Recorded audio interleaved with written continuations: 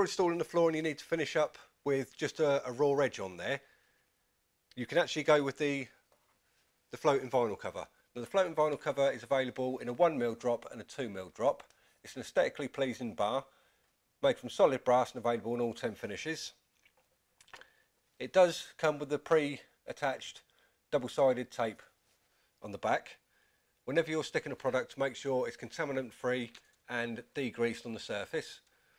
Now this will allow a floor to expand and contract as long as there's no fixed object in front of the bar itself. If you're looking for a more discreet finish on the edge of the LVTs, you can go with the LVT square cap or the LVT bevel cap. You need to prepare the floor so it comes in level with the base plate.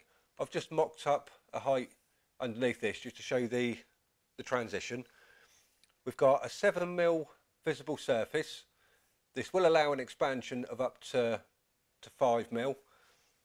However, it is designed for dry back LVTs. If I just put that into position, you can see there it's giving it a real nice finish along the edge. It does create a bit of a step down this edge, so if that was a worry, you could actually go with the LVT bevel cap. Same product as this one, we've just got a chamfered edge down this side.